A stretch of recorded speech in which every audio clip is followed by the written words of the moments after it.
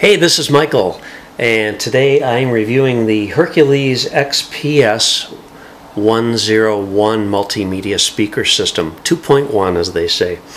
Well, as you can see by the box, it's a very clean looking system, hardly any cable clutter or anything like that.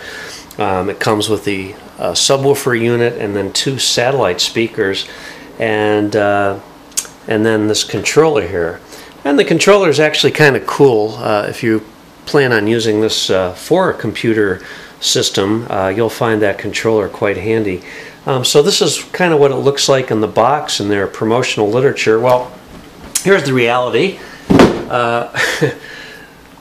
There goes all the clean looking photos, and this is what you really end up with. So let's just take a look step by step at what we have here. First of all, this is one of the satellite speakers. It's actually very attractive, chrome on the back here. It's kind of a retro, I would say it looks kind of a retro-like speaker to me. It's a black with the chrome around the front here, and has a little pads on the bottom here so it won't slide too much on your desk. The cable does not detach from the speaker itself, but it merely goes into the housing. And so you've got your left and right satellite speakers. And then this is the controller. Now I have some serious issues with the controller, but I'll talk about that in a moment. And then this is the bottom of the unit here, and this is where everything plugs into. And then for cord management, they do have some clips built right onto the enclosure where you can snap the cables so that they are somewhat contained. And so this plug here is for the power, and this plug here is kind of like a PC connector, and that goes to the controller itself. And then you have the plugs for the left and right speaker, and then there's a mini plug down there, and that would be for your auxiliary in. That's so you can hook up an MP3 player or what have you. Comes with a variety of connecting cables. There's a couple of extra cables here to give you a little more flexibility. This is a 1/4 inch to RCA female plug here, and then they give you a female. This is basically an extension cord for a mini plug, not 1/4 inch, 1/8 inch, I guess is what these are technically called.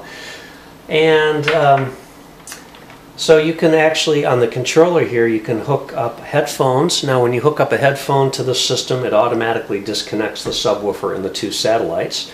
So you can hook up headphones. And then the controller, the volume controller here, also has a line in. So if you've got anything hooked up to the line in, it disables the line in on the subwoofer. So the subwoofer actually sits this way, and the top of it is chromed, and then the speaker itself is fabric around the whole speaker. And you can actually, if you're not careful, if you have this under your desk, for instance, you could easily put your foot through this. So you want to make sure that you have this positioned somewhere where you're not going to kick it. And according to the brochure that comes with it, there's actually two speakers in the subwoofer, and I believe they point out to each side. And in any case, let's take a look at the controller here. This is where the functions volume, bass, and treble are controlled with this controller here. And you also turn the unit on or off, and it's technically not off, it's standby mode. In order to go into standby mode, you just hold this for about 3 seconds and then it clicks off. When you push it to go back on again, it does retain all your volume, bass, and treble settings that you had set previously. However, if you do unplug the unit, then you will have to reset those settings. This is perhaps one of the biggest frustrations I have with this unit, other than the sound quality, which I'll talk about in just a moment.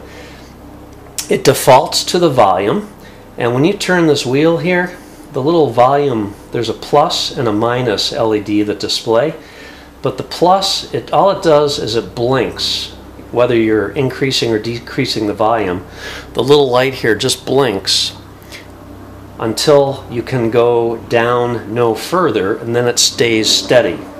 The same with when you're increasing the volume. It blinks, blinks, blinks, blinks, blinks, but eventually it'll just stay lit. That means you can't go any higher.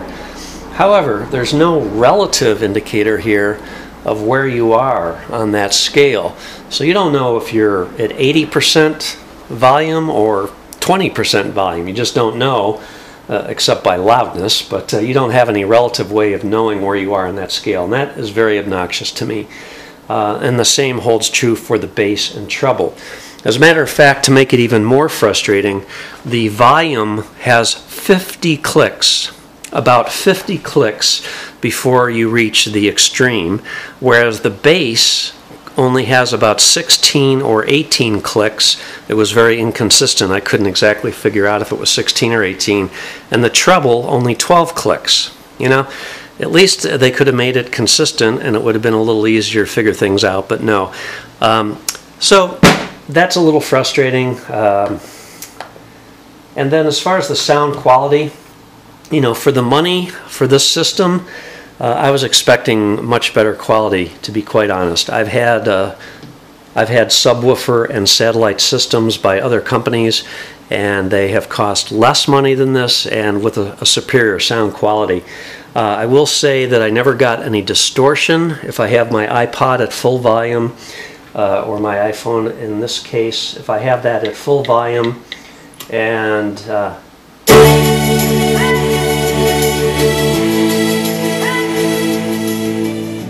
you know, obviously you can't tell from this recording what that sounds like, but there's no distortion even at the full volume, so that's cool.